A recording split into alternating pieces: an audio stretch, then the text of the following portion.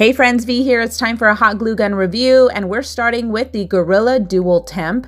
Now, this was purchased from Amazon for $14.99. It is a full-size glue gun, and it comes in this packaging, which I appreciate because you can easily separate the front and the back without having to pull out your scissors or cut yourself with the plastic like some packaging does. It's really easy to get the glue gun out. So thank you, Gorilla, for that.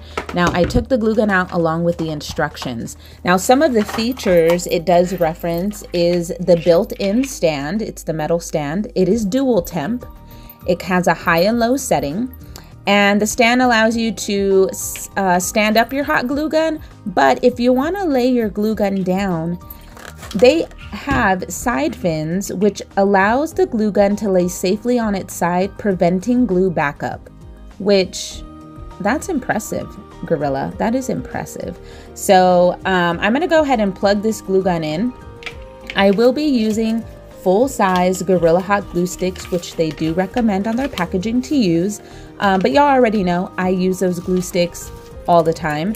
And here is some instructions, but you already know I'm a professional hot glue gun user, so I know the concerns and cautions that come along with using this contraption.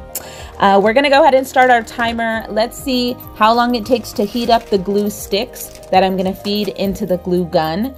A few other things that it mentions on the packaging: it has an easy squeeze trigger, an insulated precision nozzle. As you can see, I keep touching the top or the tip of the hot glue gun, and I never burn myself, and that's because the insulated nozzle helps safeguard against burns. And so Gorilla is protecting me and my not so smart decision to touch the tip of the hot glue gun, and I never get burned. So thank you, Gorilla, for protecting me. I appreciate that. It also has a safety fuse, which shuts the glue gun off automatically in the event of a short. So I'm going to pull the trigger here with the glue sticks in, and it's actually feeding the glue sticks into the glue gun, which is good because some glue guns actually don't even catch the glue stick to push it in, but this one worked, and it took 2 minutes and 37 seconds to heat up. I'm putting a little pink square of cardstock to the right to show any dripping throughout this process. And I had this glue gun on for about 45 minutes total. So I'm gonna make my paper flower. I'm using template 1 for this flower. Do not worry, I will be posting a full tutorial for this exact flower, okay? I promise. And here we go. First use, let's see what happens. Oh, that was perfect. That was so satisfying. I didn't know what to expect with this hot glue gun. I have heard mixed reviews on it. Some people say that it leaks too much. Some people, well, actually, I've never heard anyone talk about this glue gun that they really love it, because y'all have been holding out on me about Gorilla Hot Glue Dual Temp. I did a tutorial over on my Facebook page, and I used this glue gun. It was my second time using it.